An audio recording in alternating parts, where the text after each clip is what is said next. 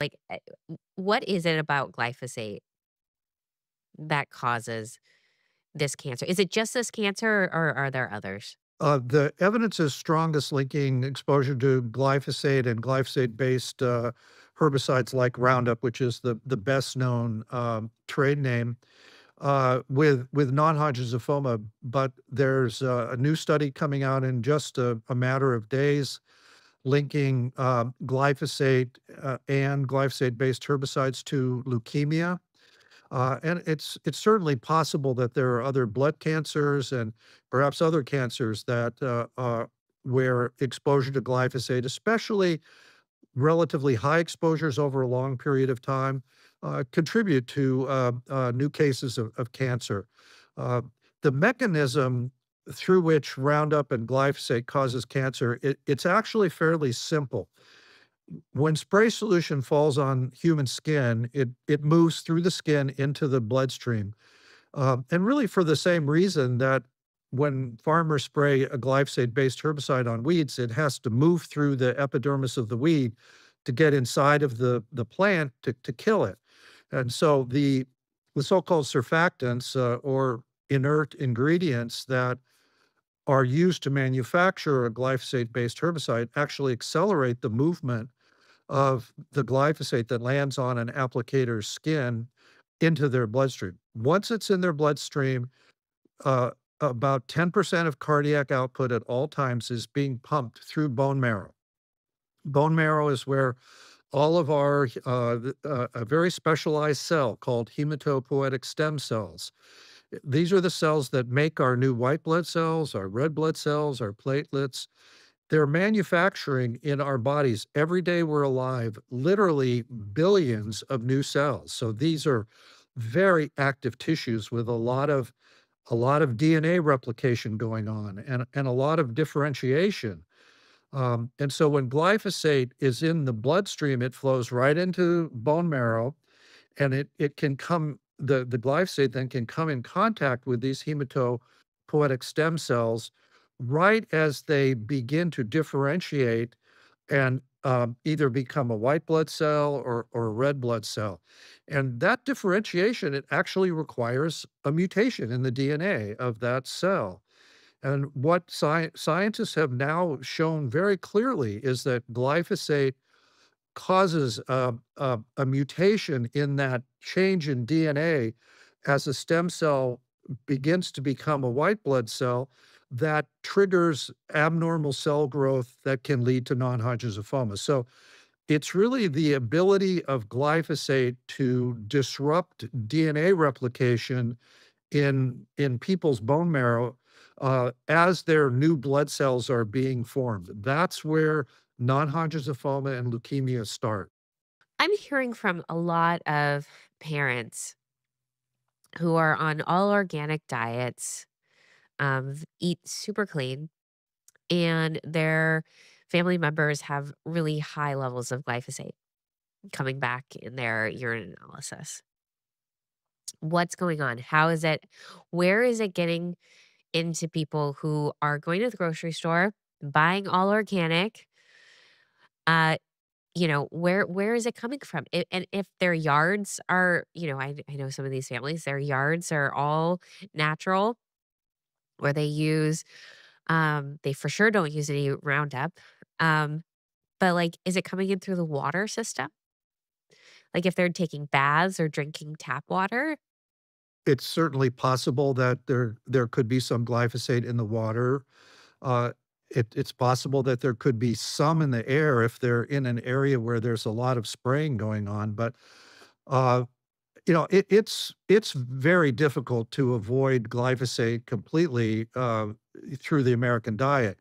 Now, I suppose that there are some people that are able to find all of their food organic, and when they go to a restaurant, they also only will uh, seek out organic food. But glyphosate is so ubiquitous in the environment and in the food supply now, it's very hard to completely avoid.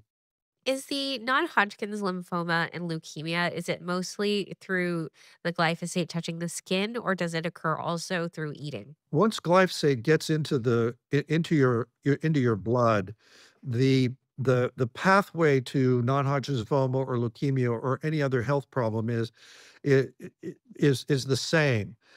But um, what consumers need to understand is that the levels of exposure that they're going to get to any pesticide are going to be so much higher if they actually are buying it and applying it themselves in their yard or on their small farm or in landscaping. The vast majority of the people in the Roundup non-Hodgkin's lymphoma litigation were heavily exposed to Roundup when they applied it, and many of them for 10, 20, 30 years.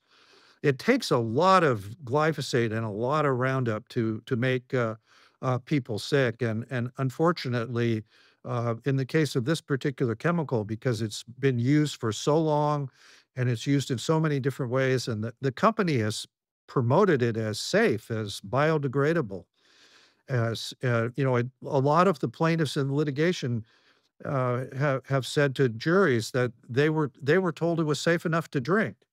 And this was the general, mythology around, glyphosate and glyphosate-based herbicides for many years. So, people didn't worry about it getting on their skin. They didn't wash it off, if spray solution, blew back, and got on their skin, and that's that's what has created this, tragic, breakdown in the system with, so many people being inflicted with non-Hodgkin's lymphoma that likely was caused, at least in part, by their exposure to Roundup. What I didn't realize until just a few years ago was that a lot of the genetically modified seeds are actually being modified to withstand pesticides. Correct.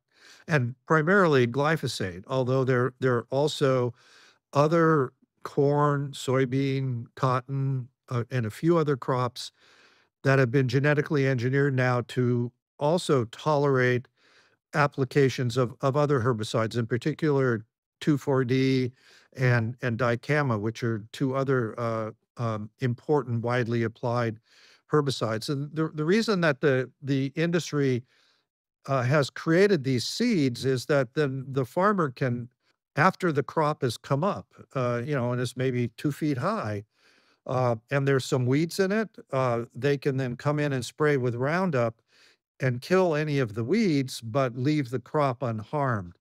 But the problem was that worked great for 5 or 7 years, and essentially all of the weeds in corn, soybean, and cotton fields that were planted to these genetically engineered seeds, all of the weeds were very effectively controlled by Roundup and other glyphosate-based herbicides.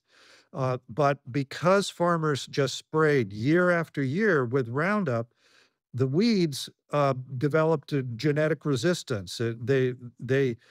There were certain mutations in the weed populations that where the weed wasn't quite as susceptible, and so some weeds survived and set seed, and then the next year, the farmer comes and sprays, and those plants didn't get killed, and they set more seed, and before you know it, glyphosate-resistant weeds became quite common.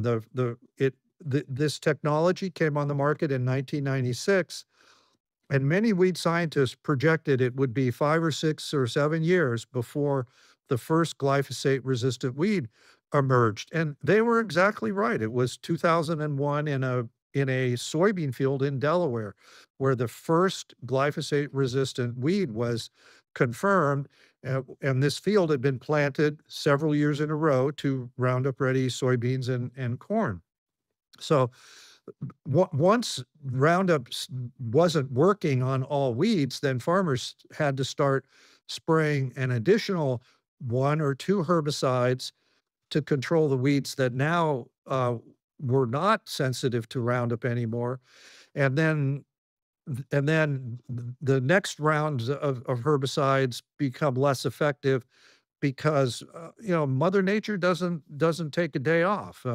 Resistance is constantly evolving, and now there are many farms in the United States where there's a 3 or 4 or even a half dozen resistant weeds that are not just resistant to Roundup, but are resistant to several other herbicides. So it's a weed management has become a really significant problem for many American farmers.